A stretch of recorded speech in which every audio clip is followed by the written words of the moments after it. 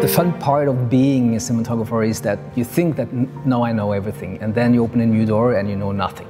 So you're learning all the time. You never get old. You have to stay kind of young in a way, and I'm always been pragmatic in the way I'm shooting. So when I'm reading a new story, it's how to tell this story. Should it be shot on film? Should it be shot with a small camera, a big camera? I don't know. It's just the story tells me how to do this. So I'm trying to convince people, directors, producers with results. We are doing tests and we look at the test and we say, does it work? Yes.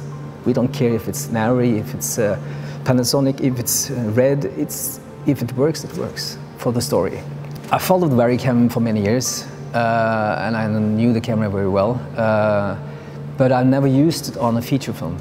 Then I was working on a project called The King's Choice. And in that film, we have a very important scene that happens at night. I saw some tests for this camera and I was blown away by the possibilities to shoot in low light. This was winning the whole thing very easily because I had a stop more than a stop with light. With this camera, we put it on 5000 ISO, and that's a big step.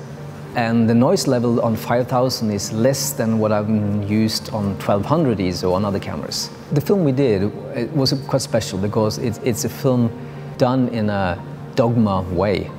And that means we shot, I had a lot of lights, so it's not dogma in that way, but it's dogma in the way that we followed actors for 10 minutes, in and out of houses, into cars, out of cars.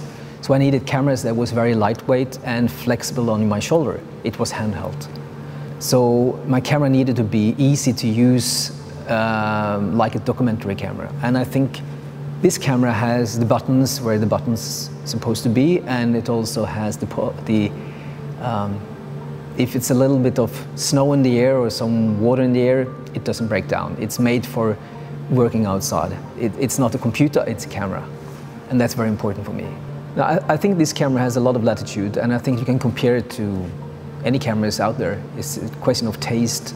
I can't tell you about your taste, but that's up to you. But technically, I think it's a very good camera, and it has big potential.